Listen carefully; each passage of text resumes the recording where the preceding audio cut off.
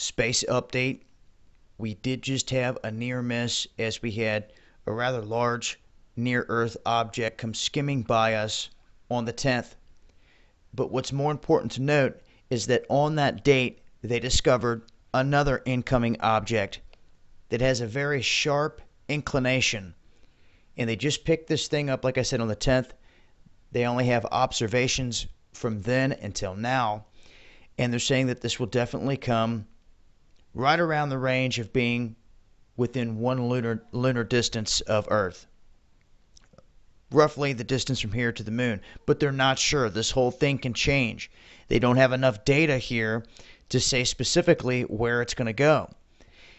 They're saying that it will cross by Earth at the closest that one's ever done so since 2006. They're saying that at this rate, the asteroid's spotted and that it's going to fly past the Earth at over 78,000 miles per hour on Halloween.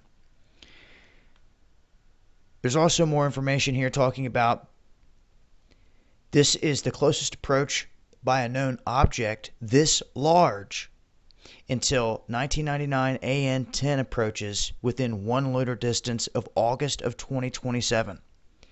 So this is the largest until then that they've seen. And they just picked this thing up, like I said, here within the past 10 days. They are saying it will not strike Earth. But I want to make people aware that the last time they were expecting a larger object to go by and to watch it, that's when the large fireball came down over Chelyabinsk in Russia. And they said, oh, we didn't see that one either because it came from the direction of the sun.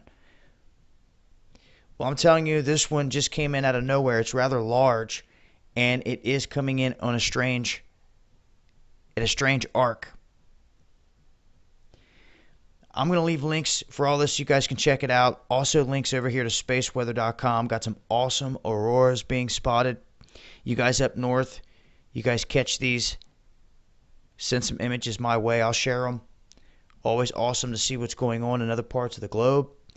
Also, when it comes to space, I'm going to leave some links so you guys can check out these different places, especially this one. It will pick up the echoes of meteors. And right now, we're coming into the peak of this most recent event.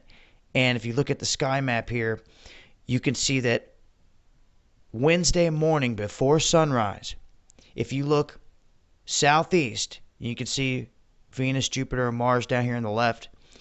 Right here between Gemini and Orion, you can expect to see at the peak around 20 to 25 of these meteors per hour.